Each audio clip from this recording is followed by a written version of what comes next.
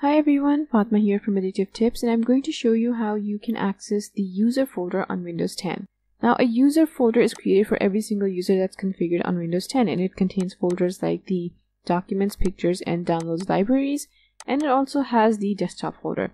This is also where you're going to find the App Data folder.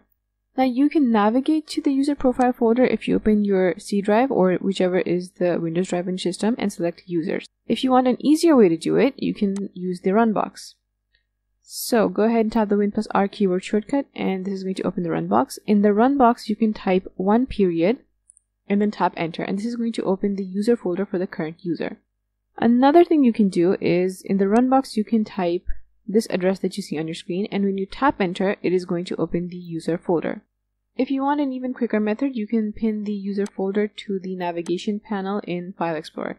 To do that, open File Explorer and find an empty area on the navigation panel. Right-click it, and from the context menu, select Show All Folders. And this is going to add your user profile to the navigation panel.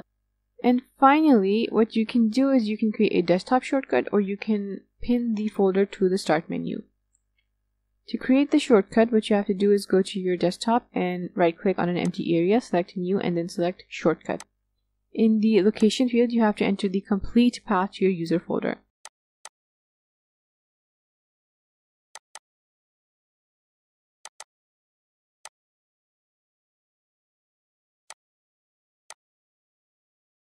Click Next, and the name of the folder is going to be added automatically.